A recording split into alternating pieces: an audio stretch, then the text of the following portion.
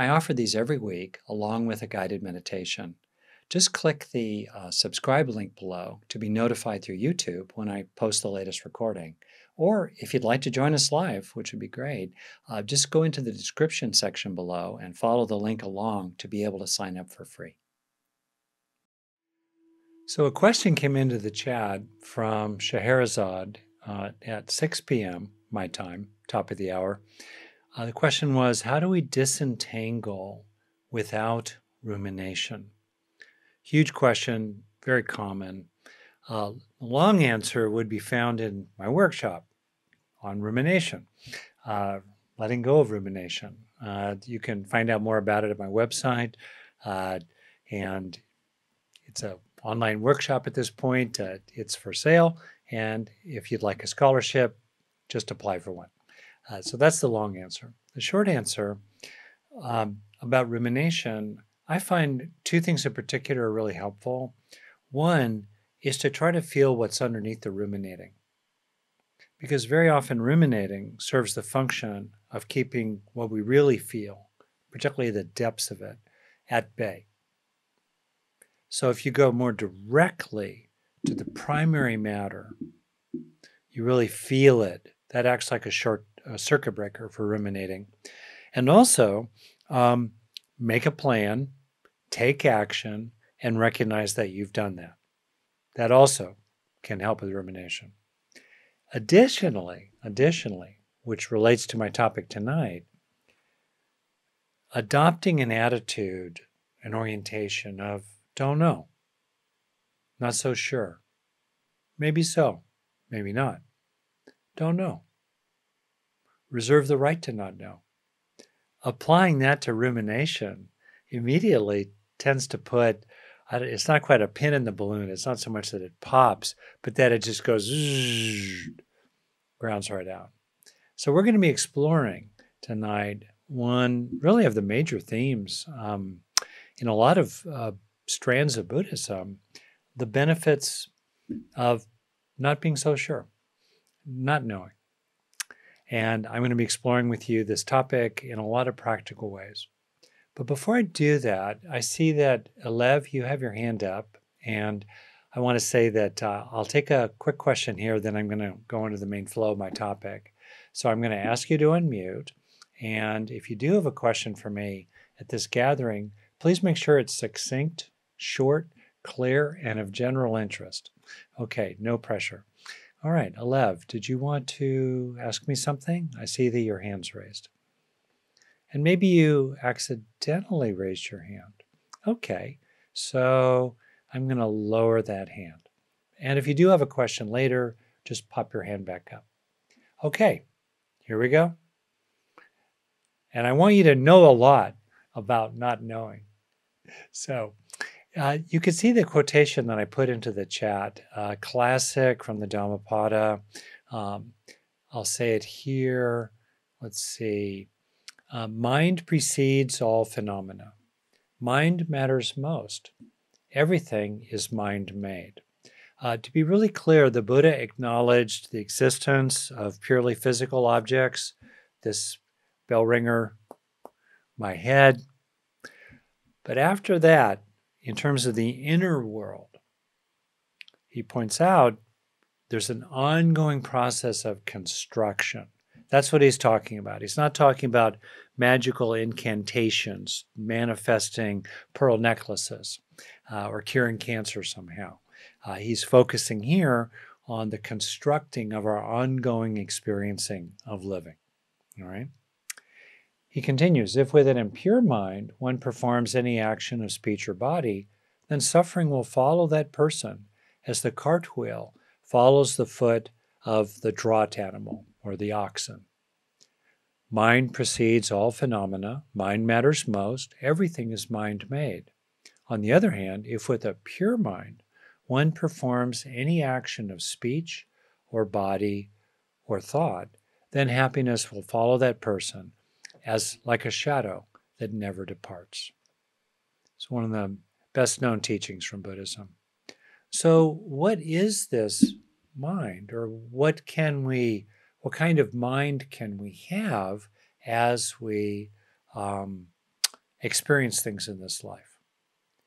Well, one opportunity for us is to, from time to time, certainly, bring a certain perspective, a frame of, don't know, not so sure. Could be so, not always so. Maybe so, maybe not. Don't know. And that attitude, which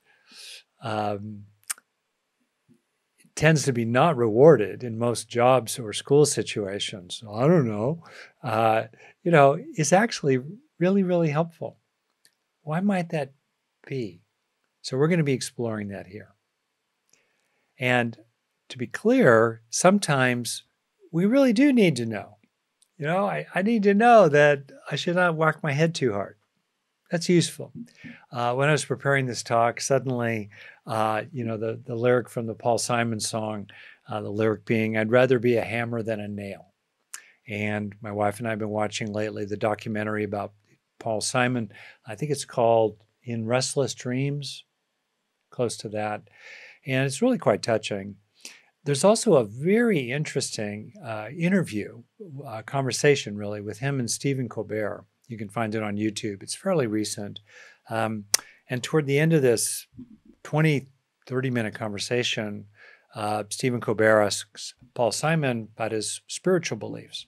And they both really get into a discussion about the ultimate potential, ground of all, the divine, perhaps, and their experiences of that. And then Paul Simon says very sincerely, for his attitude is that either way, it's amazing that the universe is here at all. And if he suddenly discovered that there was no underlying transcendental ground of all, he would still know good from bad. He would still know right from wrong. Right? So we need to know good and bad. We need to know right from wrong. And it's okay to do that. We need to know that, we've turned off the lights, we've locked the door. We need to know that deep down inside, we have a good heart. We need to know that some people do love us, if that's true. We need to know these things. I think we need to know, and it's good to know, that a human individual that is now called the Buddha lived 2,500 years ago and taught and offered many very wise things. That's useful to know. It's also important that if you're at all prone to feeling somehow disconnected from ordinary reality, be careful with this practice. Be careful with this practice. I think about the metaphor of the kite. If the kite is to soar, someone needs to be holding the string. It needs to be grounded in some way. And that combination of grounding and wind helps lift the kite to the sky. So in that way, if you have a tendency to become unmoored in problematic ways, be careful and keep reminding yourself of the things that you actually really do know that are true. Last, as we get into this attitude of don't know is not about pernicious doubt.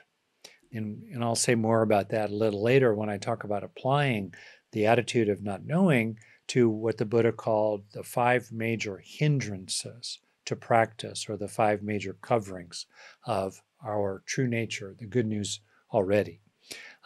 This is not about just endless skepticism. It's more of a don't know.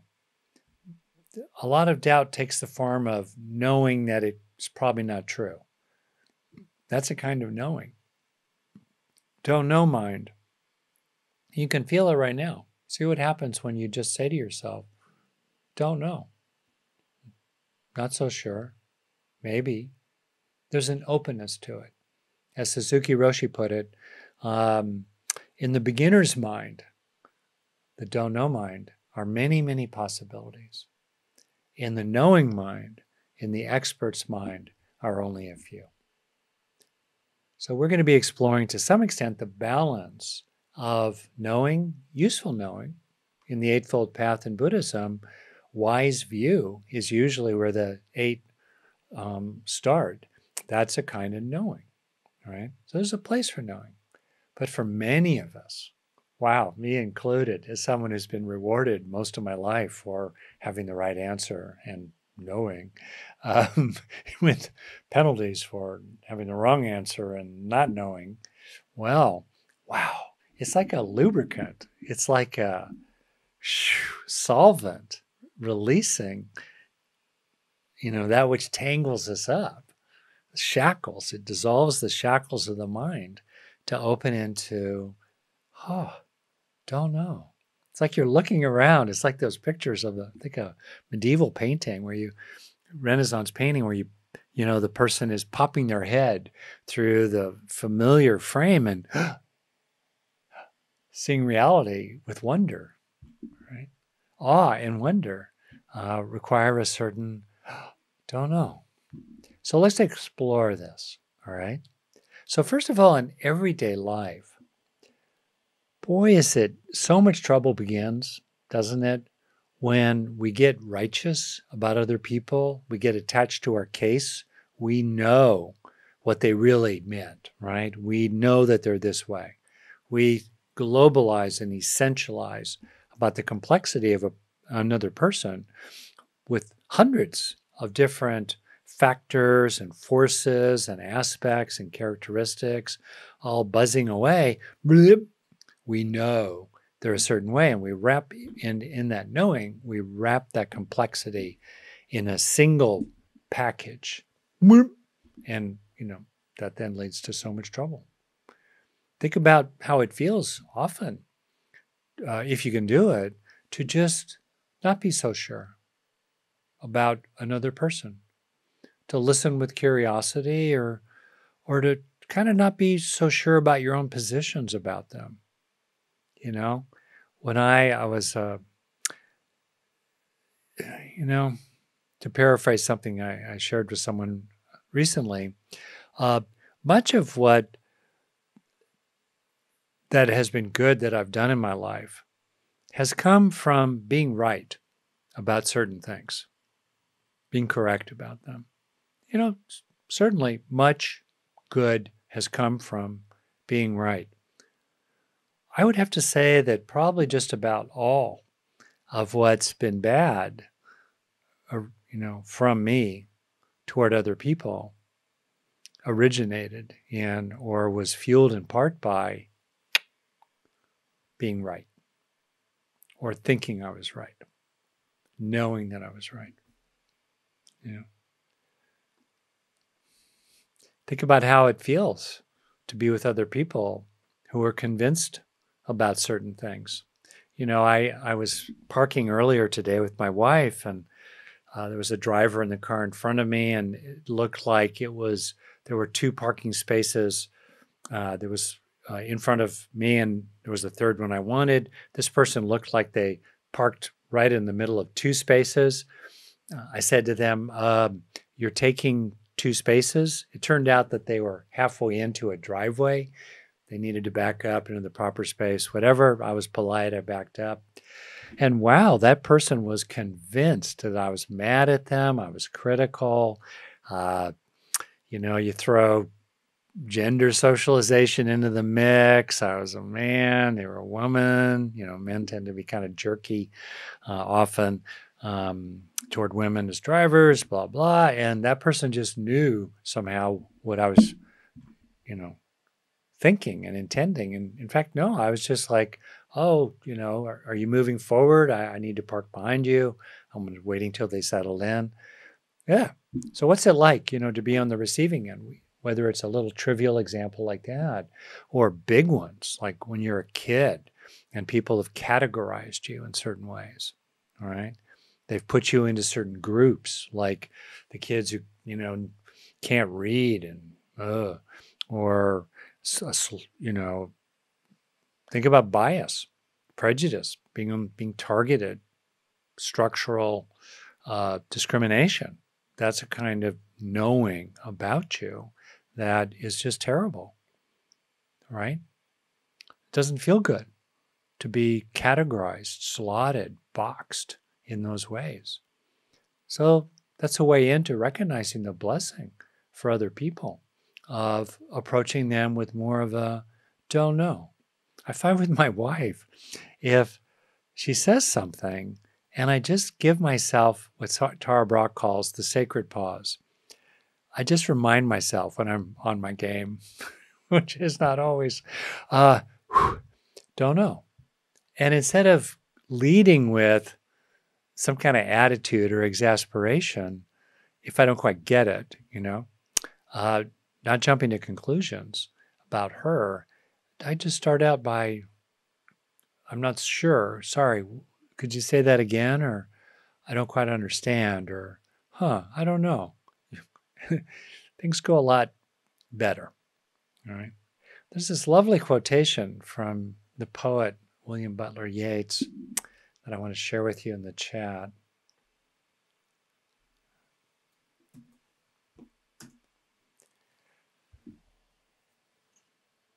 There's kind of a deep contribution we can make to others if we can rest in a mind of not knowing. He writes, "We can make our minds so like still water, that beings gather about us, that they may see, it may be, their own images, and so live for a moment with a clearer, perhaps even with a fiercer life because of our quiet."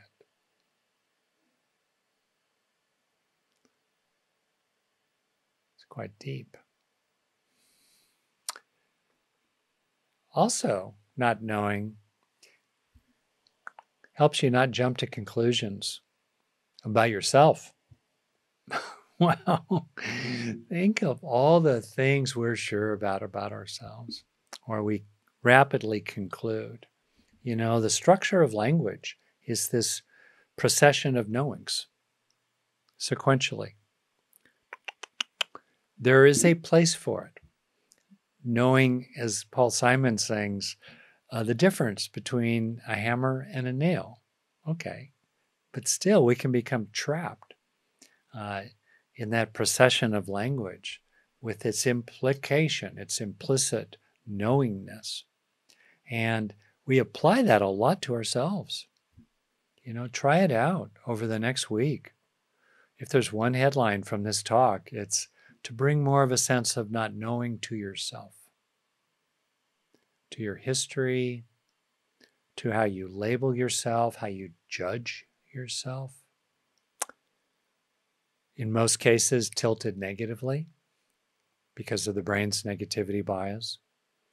See what happens when you regard yourself like, don't know. I wonder.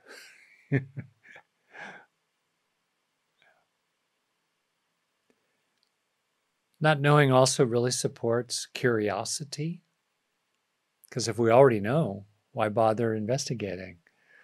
Not knowing about, your own interior, what's down there, what's really the source of your sadness, what's really underneath it all. Curiosity incorporates not knowing, and that curiosity, that not knowing, really helps to drive and support the investigation factor of awakening. The Buddha listed 7 factors of awakening. They're all ordinary psychological. Some of them are fairly refined, but there's nothing mystical about them. They're all down to earth factors of awakening, forces, causes, engines, fuels of awakening. Mindfulness, investigation, energy, effort, determination over time. That's number 3.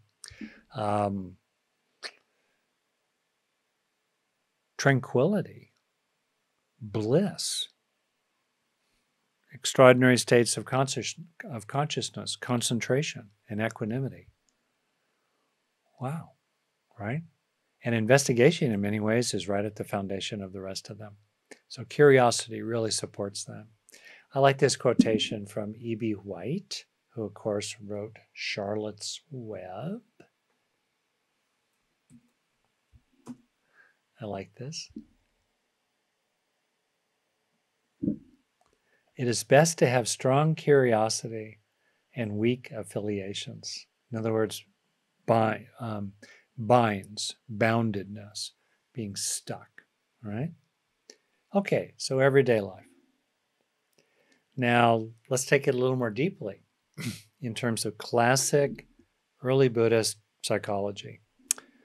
So the Buddha said that if we look at the mind altogether, we can sort everything about it into essentially 5 piles called the aggregates.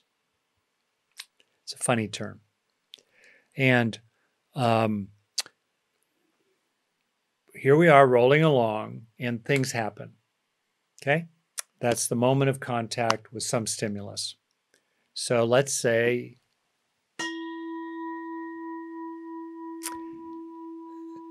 the ear and ear consciousness contacts a sound.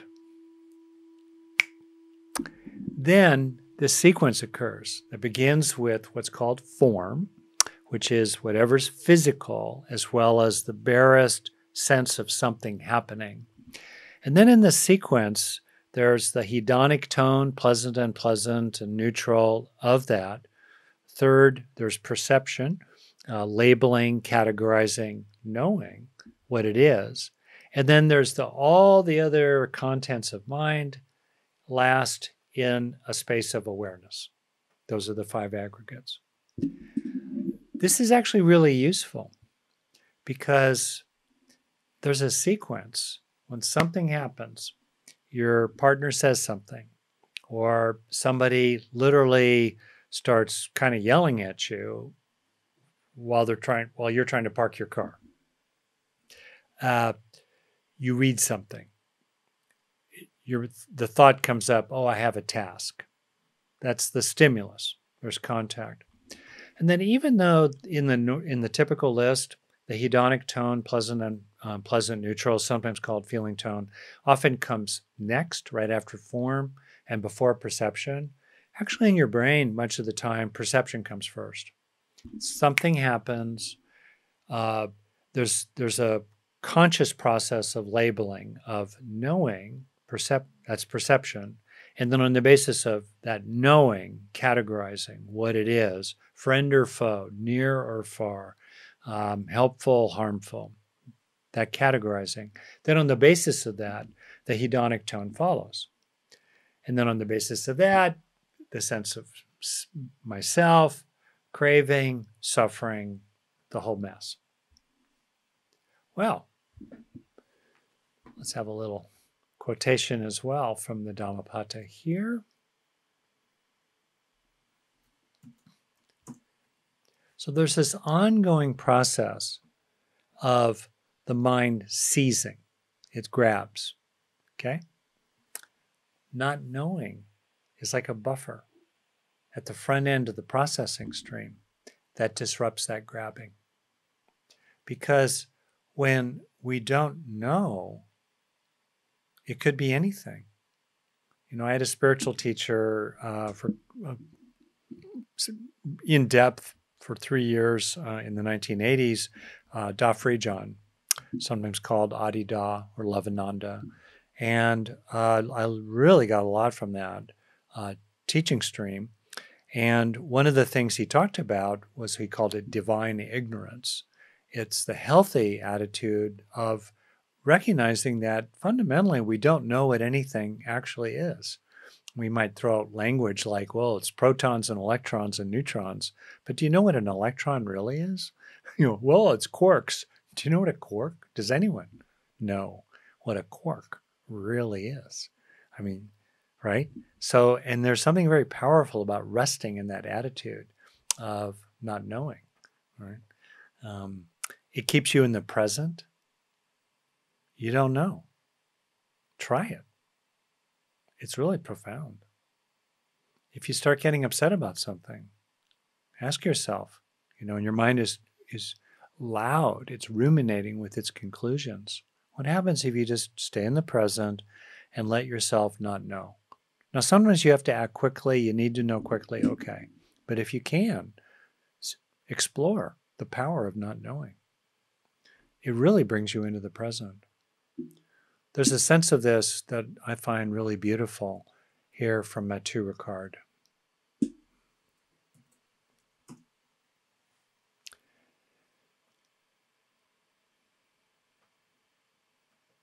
He writes, "One should learn to let thoughts arise and be freed to go as soon as they arise, instead of letting them invade one's mind. In the freshness of the present moment, the past is gone, the future is not born, and if one remains in pure mindfulness and freedom, potentially disturbing thoughts arise and go without leaving a trace." Mathieu is talking about this stance of not knowing. We're with what's there. We're not resisting it. We're not dissociating away from it. We're just allowing ourselves. We're taking the pressure off. That's another one of the benefits here. You don't have to be so sure so fast when that's available.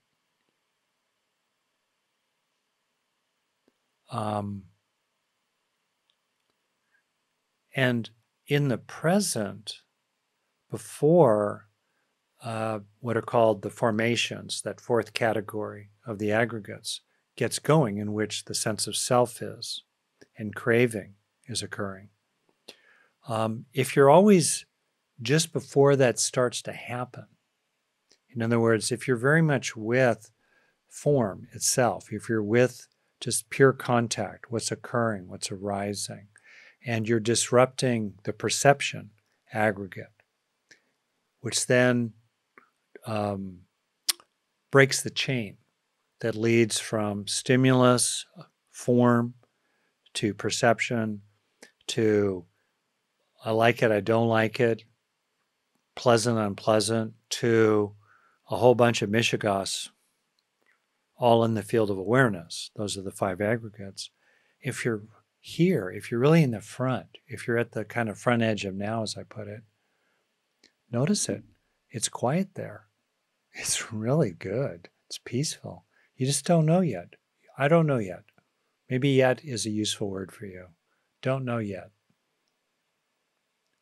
You can reflect later. You can form your conclusions later. There's a place for that. Discernment, discrimination. But meanwhile, especially if you have the habit, as I've been trained in, of knowing, categorizing, identifying, planning, acting, reevaluating, knowing. If you have that tendency, and if, as I do, you have any tendency toward righteousness or superior certainty, this is a great practice. Takes the pressure off. Don't know yet. Okay? All right. So let's see this. Yeah. And then to finish here, I want to talk about applying this attitude of not knowing to each one of the hindrances. The hindrances are 5 things that the Buddha identified that hinder us. They slow us down. They impede our progress. And the root of the word that's translated as hindrance from the language of Pali, a key language of early Buddhism, that root of the word is covering. So it's not just that our progress is impeded or blocked, it's that our underlying radiance is covered over. So what are the 5? In no particular order, I'll start with doubt. And when we're stuck in doubt, a lot of people are stuck in self-doubt, right? They do 9 good things in a row and they still doubt their own worth, and they're looking for the 10th that they mess up. Self-doubt. It's a kind of toxic skepticism, even a pushing away of legitimate reassurance, legitimate recognition of your own okayness in the present and your own goodness, your own accomplishing.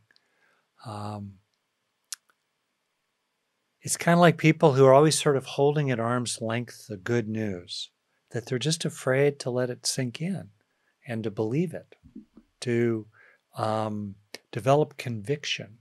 One of the spiritual powers in Buddhism They're called powers, not mystical powers, but they're powerful, is translated often as conviction or faith, informed faith, belief, right? You don't have to think about it all the time because you know it's true, including a sense of your own worth. Doubt, pernicious doubt, undermines all that. And in some ways, it's said that doubt is the worst of the hindrances because anything can be doubted. It just undermines you. So not knowing is like a circuit breaker that just takes the fuel away, just takes the electricity away from doubt. You don't know. And it's really powerful. If that voice arises in your mind that's critical or toxic or shaming or punishing or always disbelieving, well, if they only knew the real you, or, well, yeah, wait till the next time, or, that voice starts going. Sometimes we get trapped in arguing with it, and then it becomes like we're stuck to it, right?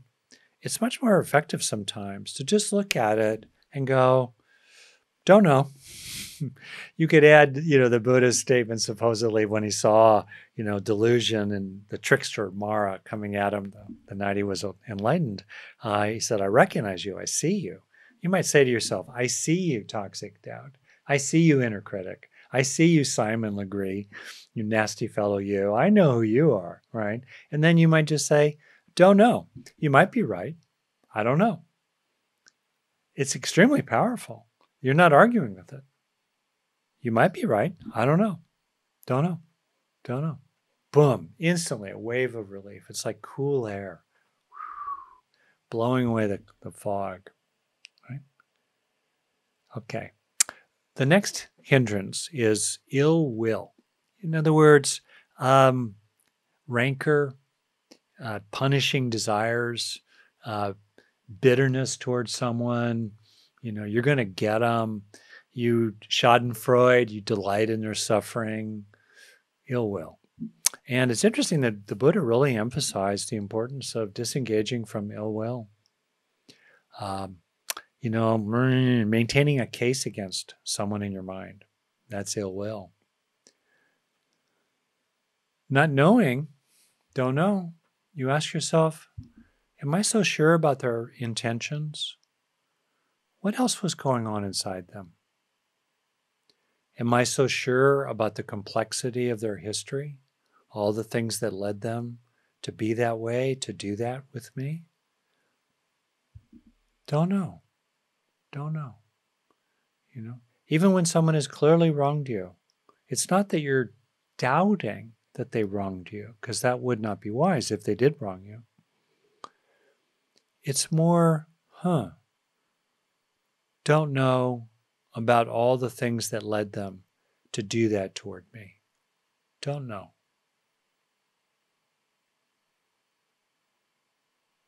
Even looking back at the analysis you've had, if it's a long-term relationship, about how bad they are and the history and the twists and the turns, you can apply don't know mind retroactively in important relationships that have conflict and trouble in them.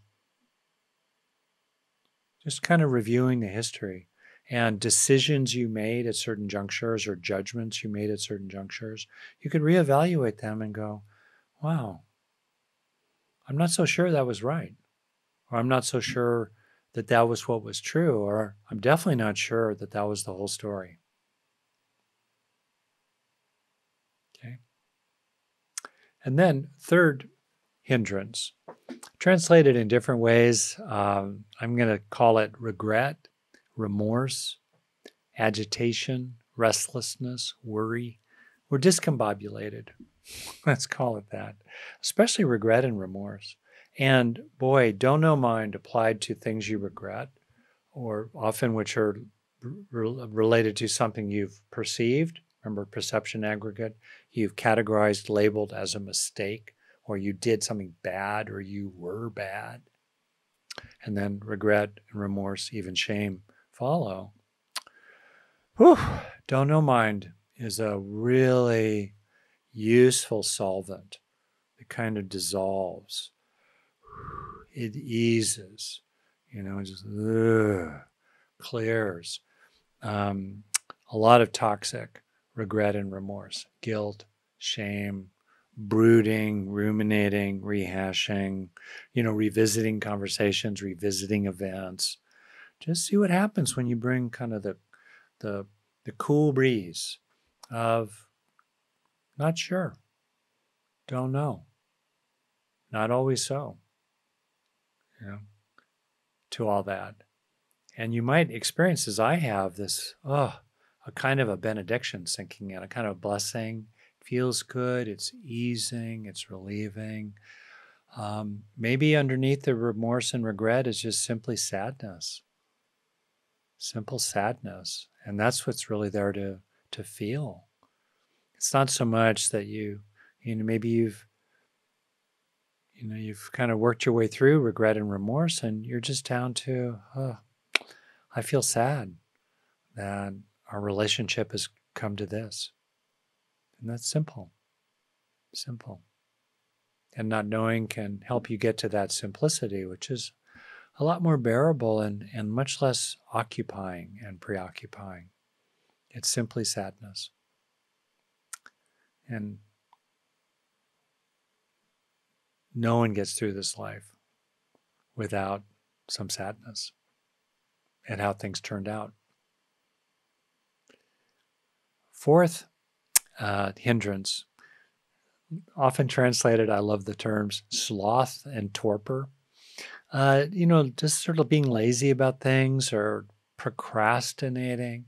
And I think not knowing is really great for procrastination. We keep putting things off, or why do we do that? Often because we're afraid that if we start acting, it'll become uncomfortable. Something bad will happen. Maybe it'll be exhausting to make an effort. And not knowing applied to the things we keep putting off is really helpful, because it's sort of like, I don't know, And so then you think to yourself, well, since I don't know, why not give it a try? Right?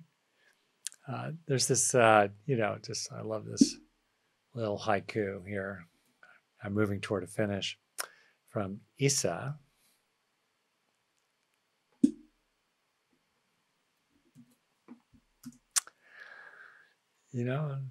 On a branch floating down river, a cricket singing. We don't know what's around the bend, do we? The cricket doesn't know. And as Suzuki Roshi put it, living is like setting sail in a boat that will eventually sink. Sure. I mean, the cricket at some level, the branch will eventually sink probably. The cricket's kind of there. And still the cricket can sing. With that attitude of not knowing, we can still sing in our own ways. So finishing up here, I want to say one last thing that is out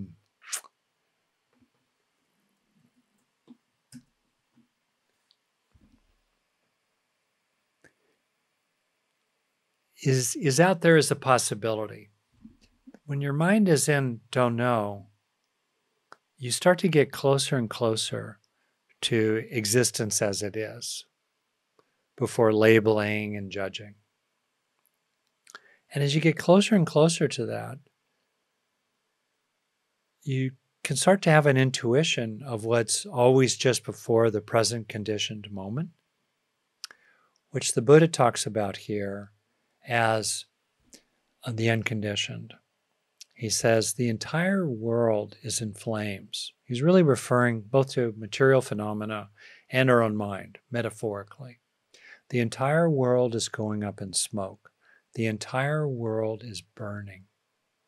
The entire world is vibrating.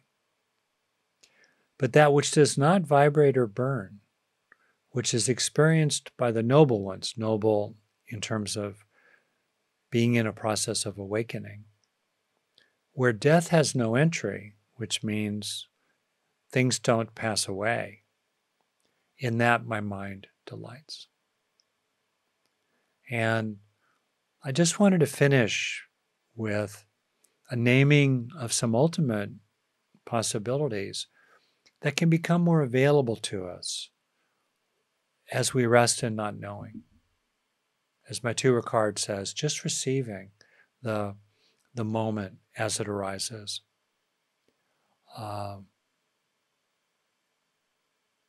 It's a really beautiful place. And as Martha writes here, and I'm now remembering, the fifth hindrance is attachment to sensory pleasure.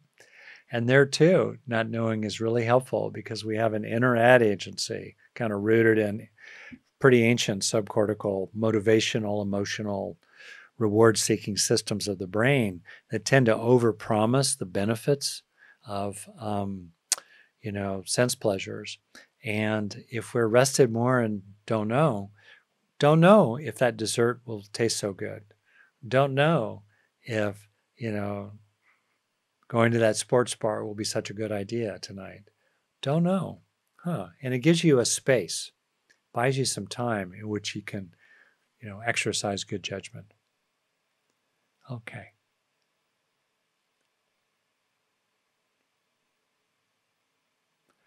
So, what do you make of all this? A lot of wonderful questions came in, or comments about various things, but in the remaining time here, I'm going to stick with things that relate to not knowing. Okay, so Char asks me here, hello, Rick. I'm always curious how to apply these principles to close relationships like family and relationships that people are in the ego. So if I follow you right, gosh, I think the more challenging the situation, and close relationships often are pretty challenging, the more we need to resource up. And one of the most powerful resources, which is accessible to us unless we're completely triggered in the moment, is to bring in a little perspective of not so sure, don't know, curiosity, investigation, slowing it down. So I find that particularly helpful with people with whom we're very familiar. The more familiar we are with something, the more useful it is to bring an attitude of not knowing. If it's completely novel to us, well, then we start with not knowing, like, what? Huh? So it's those like your partner, in my case, or a familiar object, like looking at a familiar object, a glass, let's say, and go, do I actually know what that is? Don't know. So to me, Shar, this is particularly helpful, applied to family members. Let's see, creative process. Auntie, profoundly creative person. Hello there. As an artist, yes, so much of creativity in the creative process involves knowing, not knowing, knowing, not knowing, knowing, not knowing, right?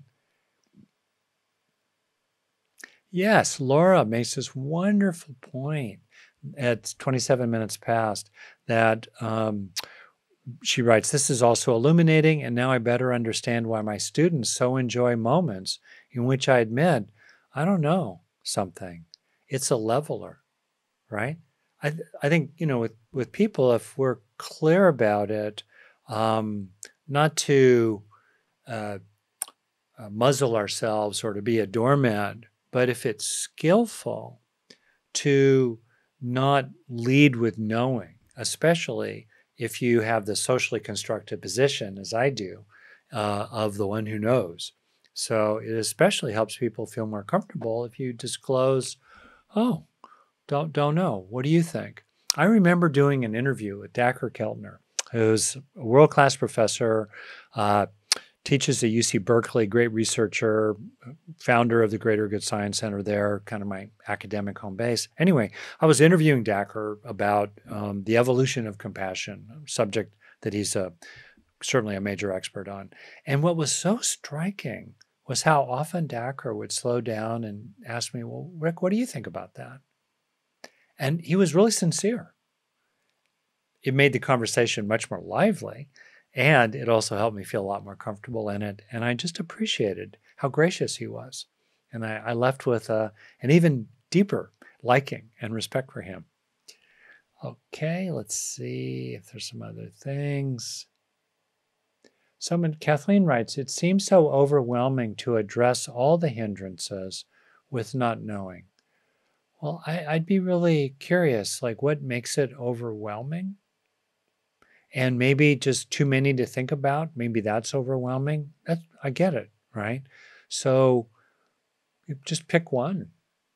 And if one of those hindrances is particularly, um, relevant for you, then see what happens when you bring a sense of don't know to it. See it as an experiment, even. See how, it might be helpful for you here. Okay, great. Right. So, Christy, I'm going to finish with you. Hi, Rick. Thank you so much for your giving heart and mind. I appreciate it. Really. I am currently choosing between two brain surgeons, and I truly don't know. Any ideas on this? Knowing something would really help. Thank you. So, this is an example where certainly we have to make a choice.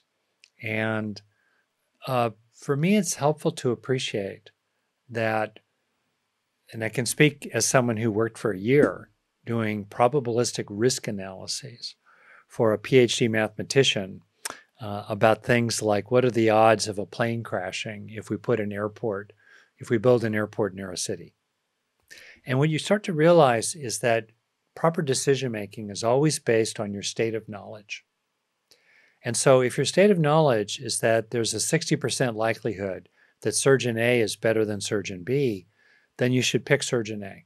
Even if 40% of the time it turns out that, surgeon B would have been better. You still made the right choice.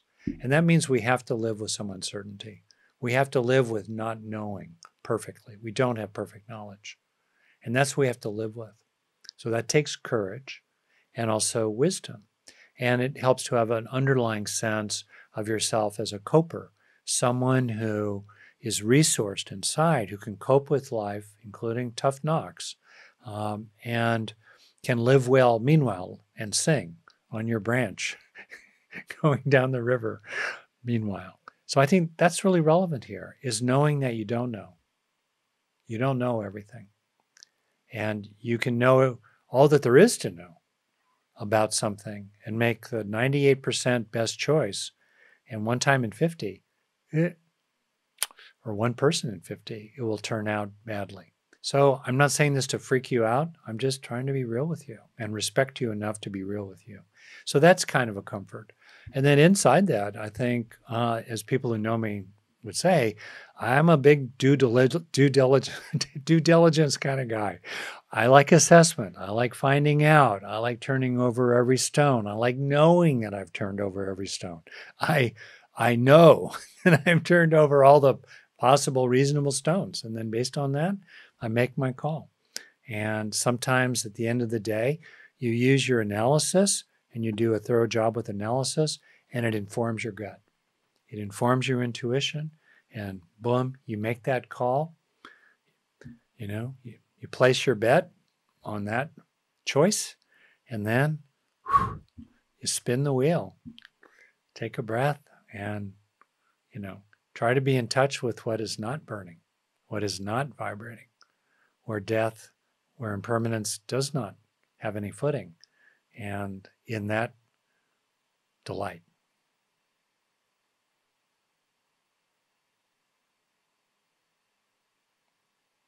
Yeah. Okay. Well, I really enjoyed this. I don't know if anyone else did. I've gotten a lot out of not knowing because, man, I'm a recovering knower. I'm a recovering doer, and I'm early in my recovery. Please help me. We need friends. Think about the way we create good company for each other. If we let it be okay for other people not to know, and then we don't squeeze them and pressure them to know immediately, wow. And if we try to create a model that it's okay to not know, at least for a while, don't know yet. Okay, I'm on the road to find out. I think that's Cat Stevens, who has a different name now.